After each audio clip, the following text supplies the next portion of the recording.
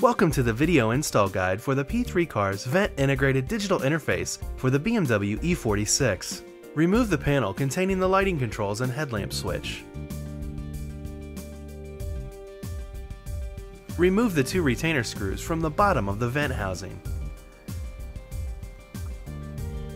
Remove vent from dash by pulling straight out. Remove the panel containing the lighting controls and headlamp switch.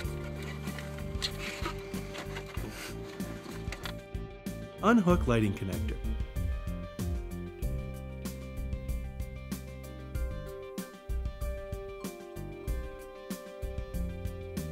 Carefully pull back the door seal to gain access.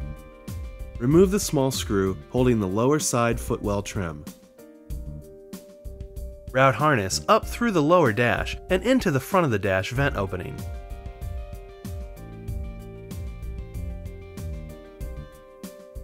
Plug in the diagnostic port connector. Tuck diagnostic cable between the adjacent panels.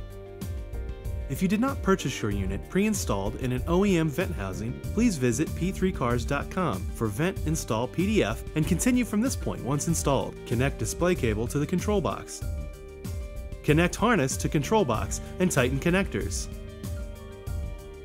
Start car to check functionality.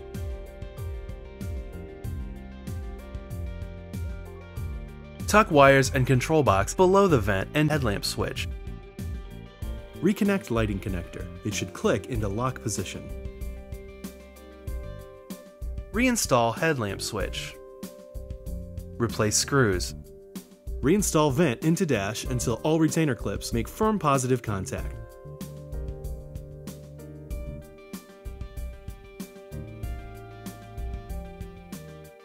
Replace screws. Replace door seal.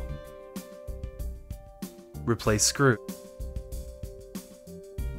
Reinstall trim.